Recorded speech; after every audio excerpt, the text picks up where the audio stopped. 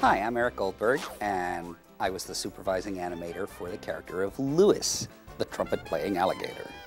Lewis is constructed like a real gator, you know, so the first time you see him in the movie, you could assume he is a real gator until he breaks out of that and starts playing his jazz. You know, it's a kind of thing where I like to think of him as a kind of study in contrasts. On one hand, he's totally neurotic.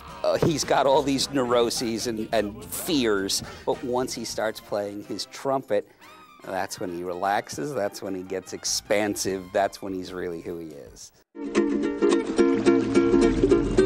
Может, перестанешь бренчать и...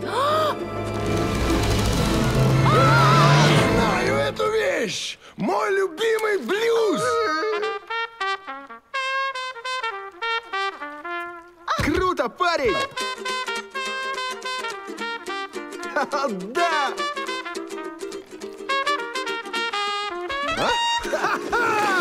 Где же ты раньше был? Да где ж ты научился так играть? Реки Луизианы — лучшая школа джаза. Звезды всегда халтурят на пароходах. Старик Луи все бы отдал, чтобы сыграть с большими парнями. А что мешает? Однажды пробовал.